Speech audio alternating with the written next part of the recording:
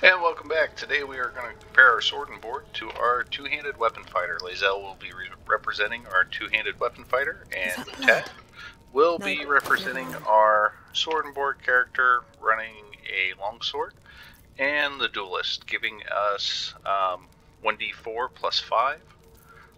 Lazel will have 2d6 plus 3. Lazel, because the average of a d6 is 3.5. I realize you can't roll a half, but bear with me.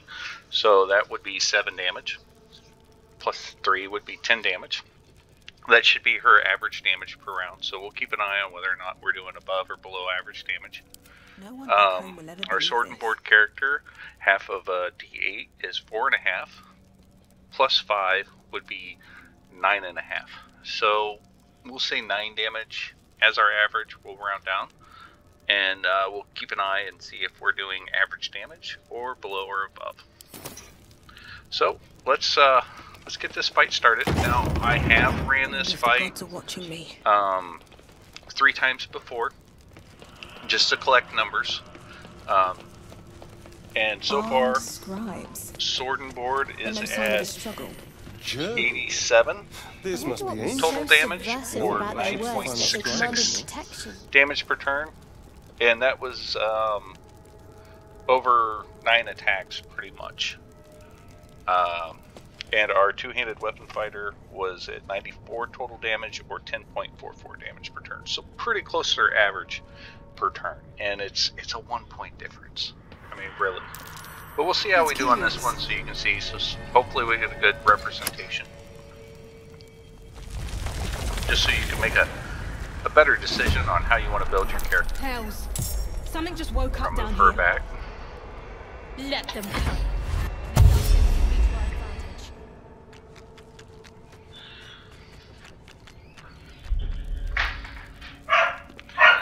And my green doorbell is going.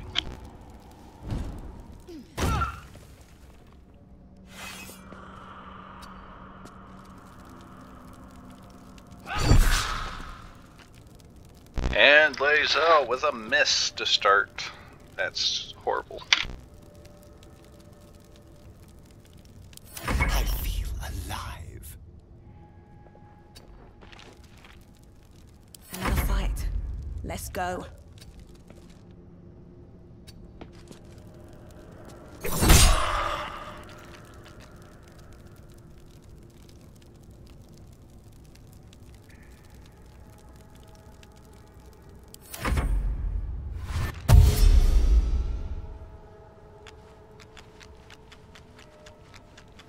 At 13 that we just hit, that was above average damage. So we'll see how it pans out before then, but it should level out.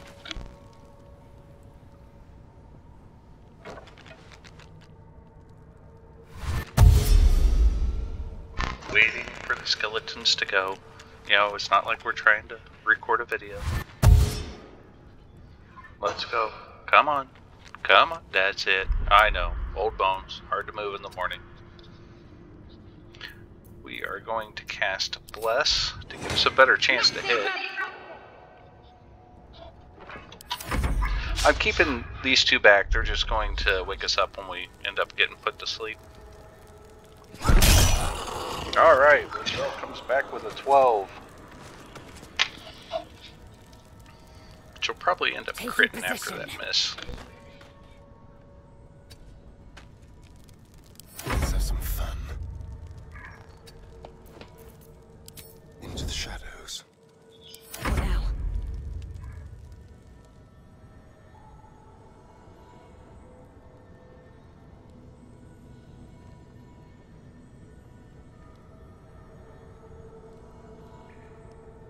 Time for some bloody work.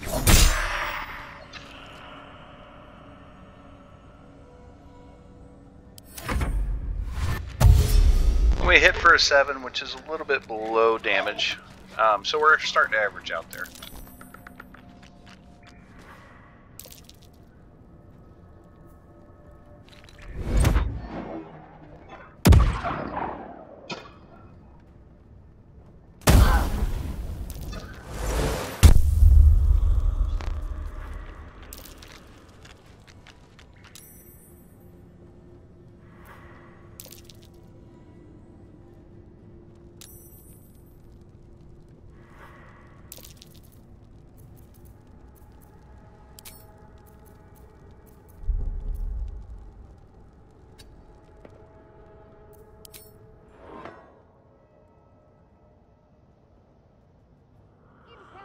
I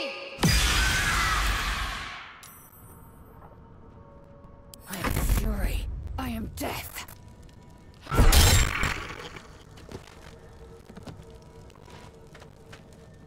Zell's hitting a little above average. She's had a 12 and a 14, but she did start with a miss, so we are making up for that miss. Principles of love. Still breathing, despite everything.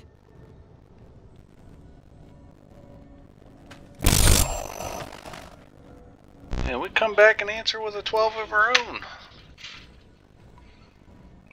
We should have 2 more. Where is the other one?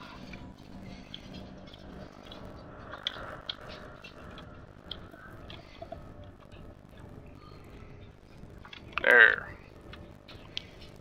Well, we'll pull up this way. At the ready.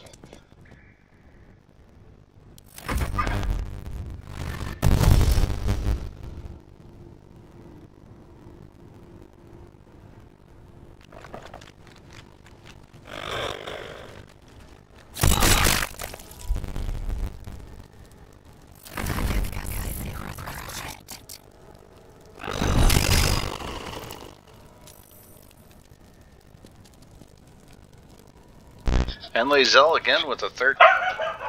Sorry about the green doorbell. Again, making up for that miss. It's kind of odd. I've noticed when we've gotten misses, we tend to make up for it with the damage.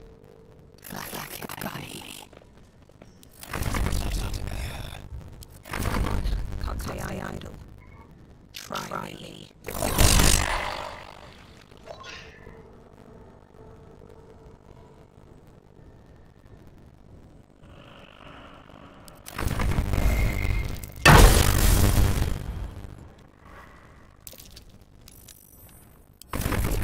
Wait.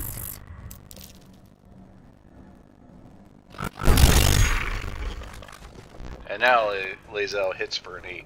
After she's been doing good, making up for that miss, she hits for an 8. So, we have 1, 2, 3, 4 attacks with sword and board.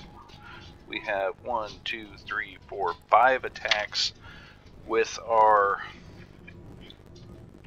two-handed weapon fighter. So, let's see for this combat round how we did.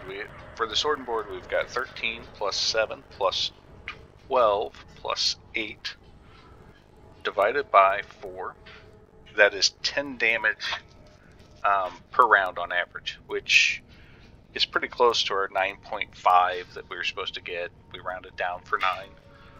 And then our two-handed weapon fighter is a 0 for the miss. 12 plus 14 plus 13 plus 8 divided by the 5, that puts her at about 9.4, which is about 1 point. Now if we do the math again and take out our miss, 12 plus 14 plus 13 plus 8 divided by 4, oops.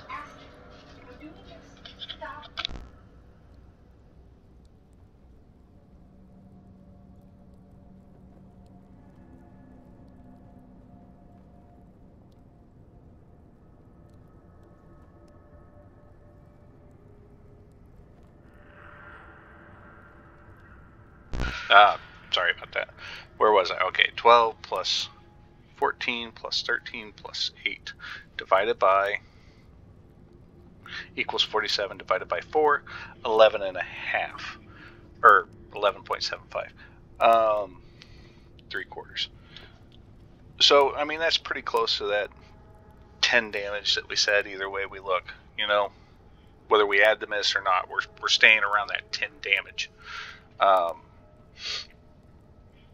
So let's add, we'll take the best 4 from this round of the two-handed weapon fighter and all 4 of the attacks of the sword and board. We'll add it to the prior attacks that we had. So sword and board had 87 over 9 attacks, plus 13 plus 7 plus 12 plus 8 divided by, that would be 13.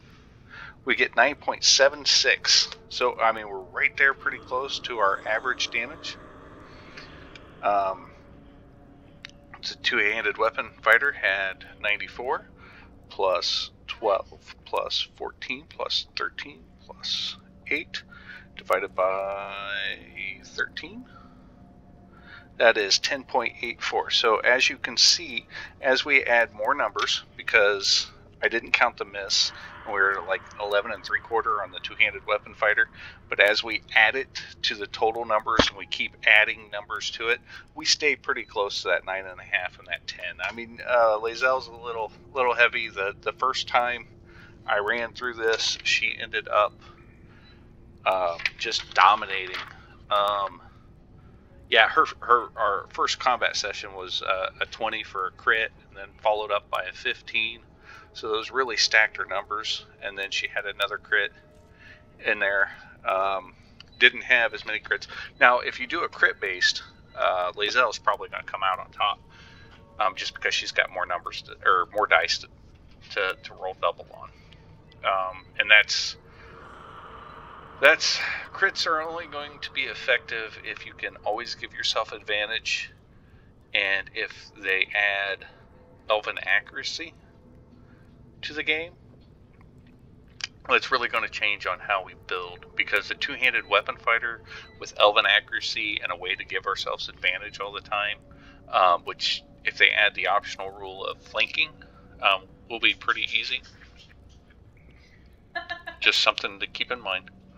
But thanks for watching. Let me know what you think. Maybe you found something as far as the number crunch that might be better.